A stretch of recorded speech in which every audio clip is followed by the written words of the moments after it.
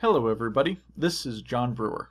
Today on Large Ship Combat 101, we're going to talk about hyperdrives. Many times in this series, we've mentioned the top speed of large ships being 104.4 meters per second. Ships under thrust, though, frequently read speeds higher than that, sometimes much higher. We frequently see these ships referred to as having hyperdrives or warp drives. Today we're going to examine why we get high indicated speeds, and then we're going to demonstrate that indicated speed is not actual speed. In this thruster-driven spaceship, we can see that when I hold down the forward button, I get an indicated speed of 104.7 meters per second. When I stop thrusting, my speed drops to 104.4 meters per second. In this large gravity-driven ship, I can actually get an indicated speed of over 210 meters per second. But again, it drops to 104.4 meters per second as soon as I disengage the gravity drive. So how is my indicated speed calculated? As we've mentioned before, the physics engine in Space Engineers steps 60 times a second or so.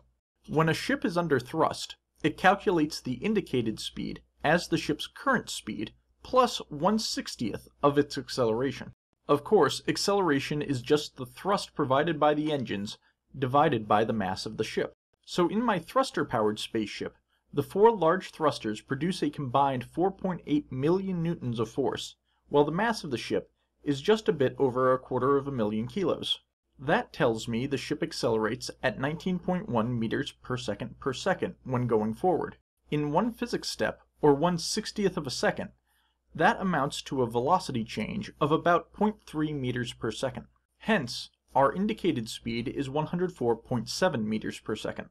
Likewise, the second ship's two gravity-driven nacelles generate a staggering 19.6 billion newtons of force, accelerating the 3 million kilogram ship at an astounding 6,410 meters per second.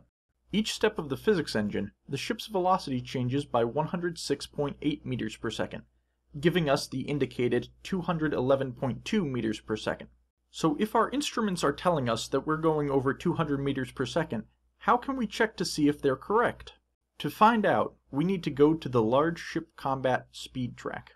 This large instrument is a 1,000 meter track that starts a rotor when a ship breaks the starting plane and stops it when the ship breaks the ending plane. The rotor rotates 10 degrees per second, so we can tell how long it took the ship to run the track to 1/10 of a second or so. Let's start with a run in the thruster ship.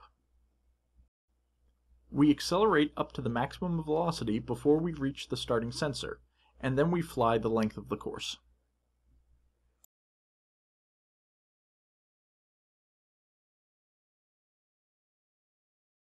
Now that we've passed the finish line, we check our rotor. The rotor has rotated 95 degrees, meaning it took the ship 9.5 seconds to run the course. That reading would be consistent with either 104.4 or 104.7 meters per second. Now let's fly the same course with our gravity-powered ship. Again, our indicated speed is 211.2 meters per second. We immediately notice that when the engine is engaged, the time the physics engine takes to calculate a step jumps from a fraction of a millisecond to well over 20 milliseconds. This physics engine lag is why it is critical that we use the in-universe rotor clock to measure time, as opposed to using a real-life stopwatch. After flying the course, though, we can check our time.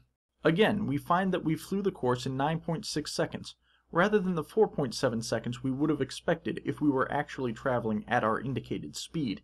Hence, our indicated speed is just an illusion.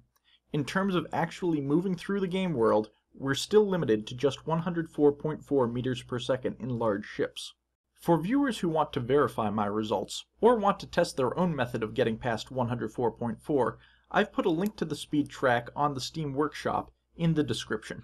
Thanks again for watching Large Ship Combat 101. I'm John Brewer. Come and learn from my mistakes.